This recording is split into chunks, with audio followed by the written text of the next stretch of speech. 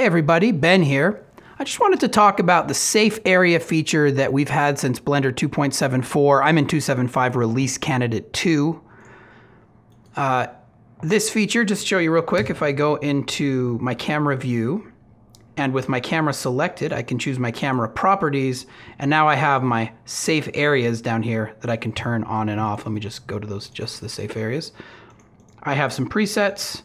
If I choose the 16:9 preset, I have two dotted boxes. The outer box is referred to as action safe, and the inner box is referred to as title safe. Basically, the way this works is title safe, the inner box, anytime you want to read text, it has to be inside of title safe long enough to be read. And action safe, anything outside of action safe, you have to assume it simply won't be seen. Okay, that's it. So nothing important can happen outside of action safe, and important text that needs to be read cannot happen outside of title safe, at least during the time when you're supposed to be reading it.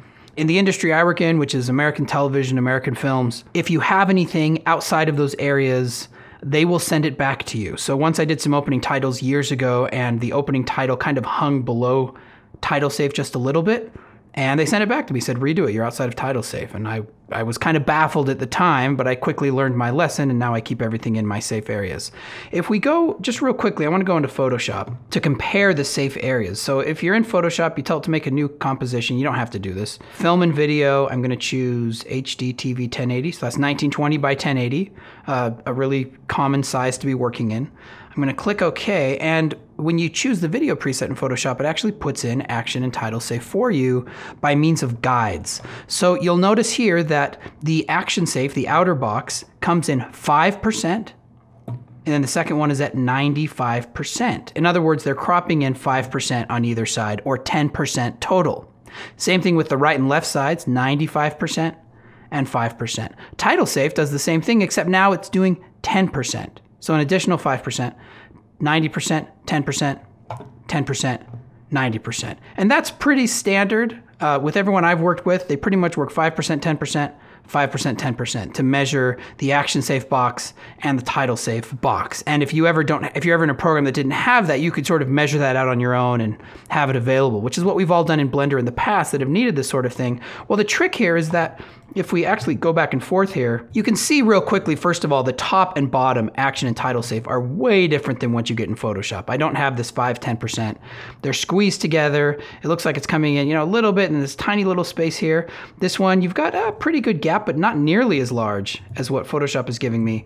And also a much smaller gap on the outside edges. Well, that's going to be a problem because the quality control guys down the pipeline will look at this very closely. And if you're outside of where you're supposed to be, even though you might think you're in the boundaries because of where these dotted lines are, they're still going to send it back. So we're going to change the safe areas here. So we're going to change our safe margins from 0.035, which is very, very small. We're going to change it to 0.2, okay, on the X, and 0.2 on the Y. Now, if I turn my action safe just to 0 so we don't see it, what that means is it's taking 10% on both sides in.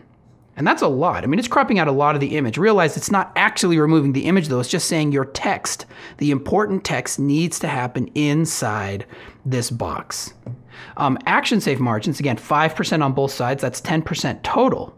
So X is going to be 0.1 and Y is going to be 0.1. And this is a correct looking, you can compare the two, correct looking proportions for action safe and title safe. You also have the center cut safe areas, which means when you're working on a 4:3 screen, it's going to be cropping the right and left sides out if they don't letterbox it on the top and bottom. So the center cut guys just give you a sense of where the screen's going to be cut off, where the title safe would be in a 4:3. So just in case you're not sure if it's going to go to 16:9 or if it's going to go to 4:3, they might crop it out. You're ready to put your text in the correct place. The numbers for that, for X, it's going to be 0.4. And for Y, it's going to remain 0.2 because we're not cropping on the top and bottom. And for the action safe margins, it's 0.325. And then again, Y is going to be the same, which is 0.1. So you'll see I have this inner box inside an outer box. And you can toggle that on and off. So if I were doing something and I didn't know if it was going 16:9 or perhaps the television station was going to crop it to a 3:4, I would have to work inside this narrow boundary of text, which is really annoying, but they will still send it back to you if you don't do it. So this is the setting, and I would make a preset for that. I'll call this Ben 16:9 is what I'm going to call that. So now I've got a 16:9 set up for me, and this is what I use instead of the default 16:9, which I don't know where these numbers are coming from. I'm sure there's a reason for it, but I can't understand what it is. So good. I hope this helps. If you're working in television and film, this definitely matters to your work, to your professionalism. So thanks for watching.